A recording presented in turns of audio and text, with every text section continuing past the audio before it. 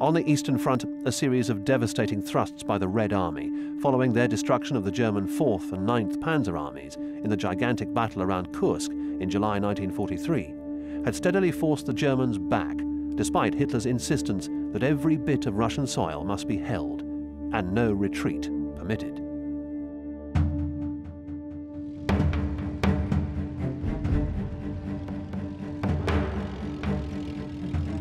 Kursk was a landmark, probably the greatest tank battle of all time, and the last great effort by the Germans to break the Soviets by means of massed armored formations in set-piece battles. At the same time, Hitler, faced with Allied landings in Sicily, then Italy, found that the nightmare of war on several fronts was a reality.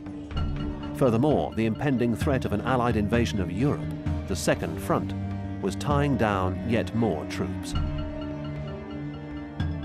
High-quality divisions had been moved to southern Europe to fight the campaign in Italy, and more forces were deployed in Scandinavia, the Low Countries, and the Balkans on occupation duties that frequently involved pitched battles with ever-increasing numbers of assorted partisans and guerrillas.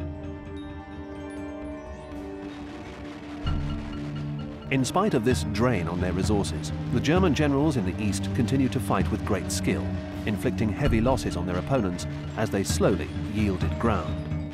But even after the Allied invasion of France in June 1944 and the subsequent advance towards the Rhine, Hitler was curiously undismayed. He sensed that the Western Allies were finding it hard to agree on the terms demanded in the event of a final victory that now seemed increasingly certain.